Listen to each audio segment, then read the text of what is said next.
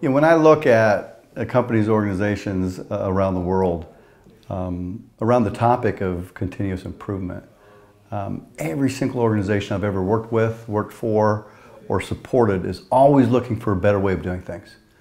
Always looking for improvement across the board in every category of what they do. And it's the same for German companies that I've worked at, like Deutsche Bank and Bertelsmann, American companies like EMC and Dell Computer, where I was general manager, and especially for Japanese companies. I ran Hitachi in Germany for a while, and we all know about the history of Toyota. So I think our striving for continuous improvement has become an innate element of every single organization around the world. And we are truly dedicated to finding the how of continuous improvement, because it is not just important for success. For many organizations, it's important for survival. So let's get started on the path to continuous improvement. I like that.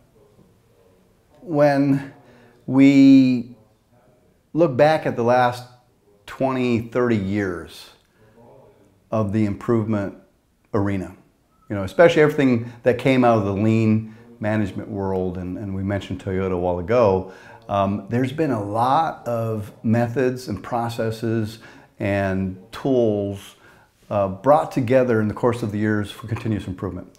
And we have done a lot. We have brought efficiencies to bear, productivity levels that we haven't had before, and companies really blow away the numbers game, even now in the continuous crisis that the world has been in since 2008 almost, But I think that in many regards, we're starting to hit the boundaries of where continuous improvement has been able to take us.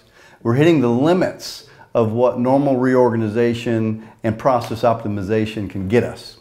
So now the how is moving away from process and structure and moving to the most important asset that companies have, which are our people. And if we could find out the how of activating our human potential in all of these organizations, we would start going significantly beyond anything the continuous improvement community has ever achieved before. And that how is probably the most exciting and interesting how that we have ever had. When we ask ourselves the question of what makes the difference, and how some of the world-class organizations have leapt above and beyond their competitors in their markets, it's probably been a dedication and commitment not to the process but to the philosophy. The philosophy goes deeper. Philosophy gets you into the cultural space of what it truly means to live what you believe in. And those companies around the world that have transformed their markets in the course of the last 50 years have always been great examples of believing in the spirit of what they represent more than anything else. In any of those examples, Toyota led the way in the automobile industry.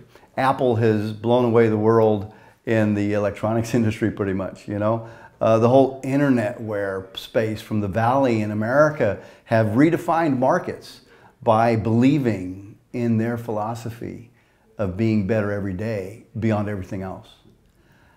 I think that the paradigm shift that's about to happen is that now it won't be about hardware, software, or internetware. It's going to be about humanware. And the new pioneers that become world-class at taking care of the people in and outside of their organizations more than everything else. It becomes a philosophy and a culture that they believe in so strongly that they would give everything to make it a reality. Those pioneers are going to be the examples for all of us to strive for in the next 50 years.